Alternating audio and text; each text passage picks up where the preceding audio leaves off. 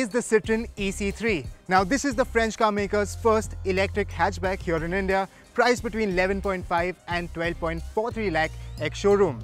This is the Tata Tiago EV, India's most affordable electric hatchback, prices starting at 8.69 lakh ex-showroom. But here's the interesting part. The car we have here in its top spec, guys, which is just a few thousands lesser than the larger Citroen eC3, which also happens to get a larger battery pack. So is there even a contest? Well, we've lived with these cars for a few days, we've tested them, and the results are closer than you think. The Citroen eC3 looks funky, it looks stylish, and with all the butch SUV-esque elements, it definitely stands out and gives a premium first impression. The eC3 looks identical to the petrol C3, however, EV-specific badges and a charging flap on the front right fender are the only visual cues that give away its green credentials. Now mind you, the alloys you see here aren't part of the package. The Tiago EV, on the other hand, is the classic textbook definition of what a hatchback should be. Now this nameplate has been around since 2016, but with facelifts and some touches of modernity, the Tiago EV still manages to look like a handsome hatchback.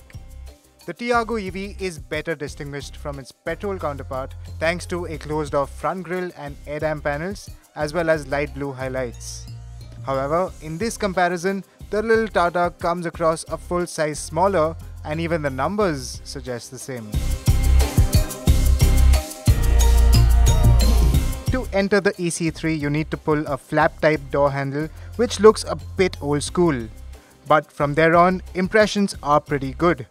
The interior design is modern, storage areas are plenty, and even the front seats are pretty comfortable. The large 10.2-inch touchscreen is superb. It has wireless Android Auto and Apple CarPlay, and even sound quality from its speakers is surprisingly good. Citroen has intentionally skimped on features, and while some of these, like the twist key starter or manual air conditioner or the absence of a reverse camera and rear wiper might not bother many, the manual mirrors are quite a pain to adjust, especially the one on the left side. Floor height is raised due to the battery placed beneath the floor, so you're seated in a knees up position at the rear. However, space is very good, and even a third passenger won't feel unwelcome. The boot is larger too, and the eC3 also packs in a spare tire beneath its floor. The Tiago EV has a well-appointed interior, and what lifts the cabin's appeal is the off-white color theme and the leatherette seats. However, the design has begun to show its age now, and the small 8-inch touchscreen isn't as nice as the Citroen's. But what blows your mind is the fantastic 8-speaker sound system. Its seats are nice, but the Citroen's are comfier and more supportive. And because the Tiago's battery is placed partially in place of the petrol's fuel tank and partially beneath the boot in a split format, floor height remains similar to the petrol Tiago. Now, space at the rear isn't as much as the Citroen, nor is boot space. And with the Tiago EV, you don't get a spare tire. What you get instead is a tire inflator. And before we get to the drive impressions, here's a comparison of their equipment list.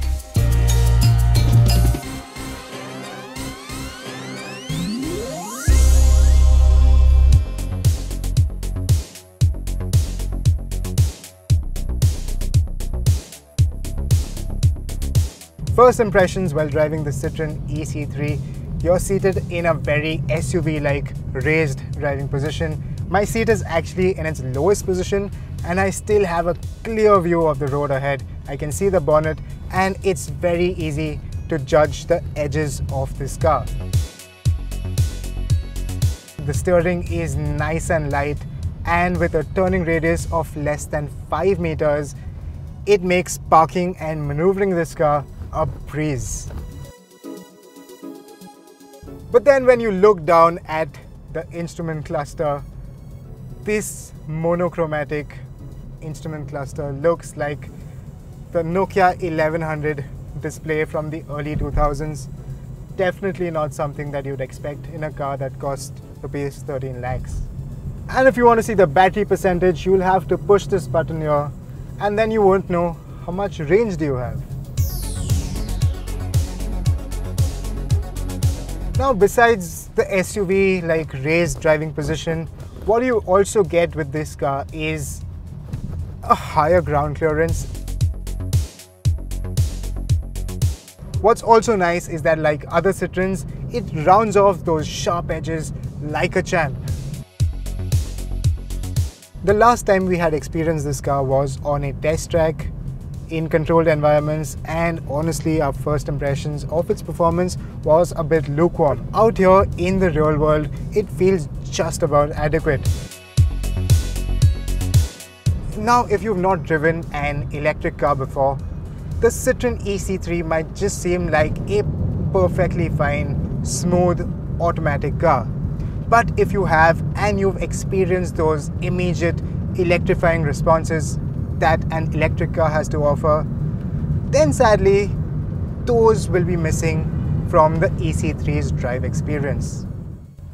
But quite honestly, it's more than adequate to keep up with the flow of traffic, and that's exactly what the eC3 owners are going to do, driving this car for short runs, for errands, in traffic. Now, unlike the Tiago, there's no sport mode, but this car gets an eco mode. Now, when you press the eco mode button, it is supposed to dull down the throttle response, but quite honestly, I couldn't tell the difference. And there's no adjustable regeneration in this car. It's quite natural. It feels like you're just slowing down in a regular petrol car. Now, here's the thing, this car is not as refined as the Tata Tiago EV. Now, you can feel some vibrations, particularly at low speeds or when you are at a standstill, and those are coming from the motor, which you can feel on the seats. The Citroen eC3 uses a 29.2 kWh battery, which is larger than the Tiago's 24 kWh. What's unique is that the Tiago's is liquid cooled, whereas the Citroen eC3's air cooled. Now, what does that mean for you as a user? In simple terms, the Citroen's battery might not be able to fast charge as quickly as the Tata Tiago in the real world, up to 100%. But apart from that, there is absolutely nothing to worry about. In fact, Citroen is also offering you a 7-year warranty on the battery pack.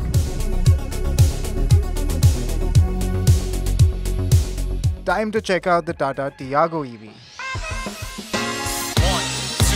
3, 4. The Tiago EV makes 114 Newton meters of max torque. But what's interesting is that it makes its max torque in sport mode, where when you put your foot down, it just scoots forward with a real sense of urgency.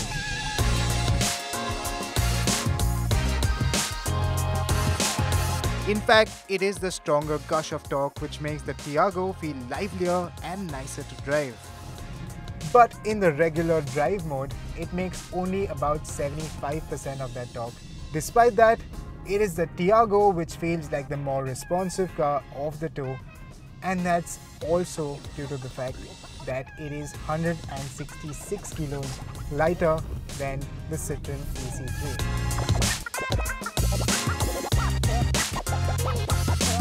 The Tiago EV's motor is far more seamless and more refined compared to the Citroen eC3, and the vibrations that I was talking about in the eC3, none of them are present in this car.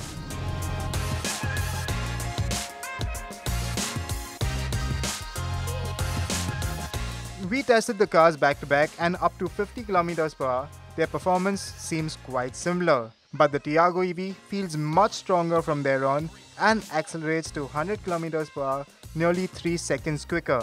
It is also the Tiago EV which has a higher top speed of 120 km per hour.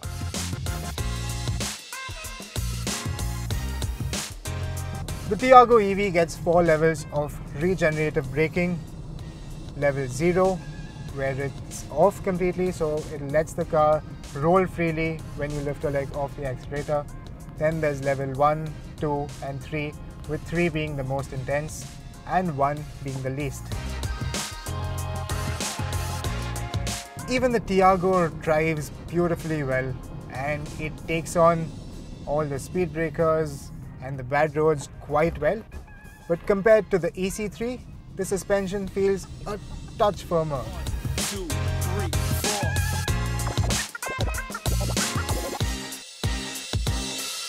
Finally, we address the most crucial aspect of this comparison, the range test.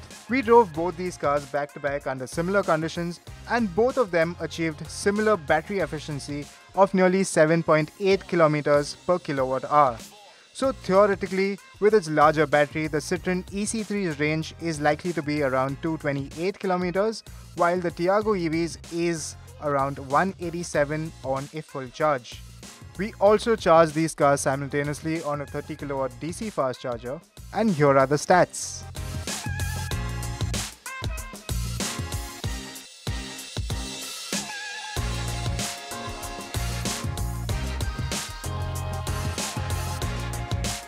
It is clear then, while both cars consume similar energy to charge to 100%, it was the Tiago EV with its liquid-cooled battery which was a bit quicker to charge on a DC fast charger. So that's the Citroen eC3 for you. It is the bigger car in this comparison, not just in terms of cabin space and boot space, but also in terms of the way it drives, and also because of its larger battery, it gets you a longer travel range. Even though Citroen's service network is limited, that might not be a deal breaker because few things go wrong with EVs to begin with. So visits to the service station are likely to be few and far between. However, what will dampen the ownership experience, especially for techie EV buyers, is the eC3's barren feature list, which might make you question the premium it commands over the generously equipped Tata Tiago EV. Finally, the Citroen lacks the strong, instantaneous responses synonymous with modern EVs, and performance is dull in comparison to the Tata Tiago EV. And that's where the Tiago EV noses ahead in this contest. Its motor offers livelier performance, making it nicer to drive, and in its top spec, it packs in loads of kit. And in areas like comfort and battery range where it falls behind the eC3, the Tata is still pretty good. Moreover, what makes it more accessible to a larger set of buyers are its multiple variants with a sub 10 lakh rupees starting price and its relatively wider sales network. On the whole, while the eC3 is genuinely a likable car, it is the Tata Tiago EV which checks more boxes as an all-rounder.